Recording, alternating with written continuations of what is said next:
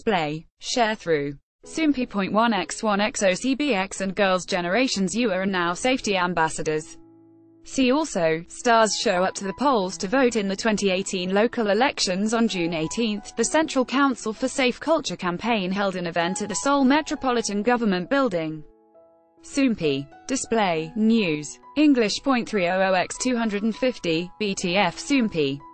Mobile. English.300x250, ATF. The event was held to pledge safety measures and eradication of dangerous activities such as speeding and illegal parking that prevents the entry of fire trucks. 200 NGO members who attended the ceremony will carry out various activities to check the safety of these locations, report illegal practices, and encourage cooperation from the public.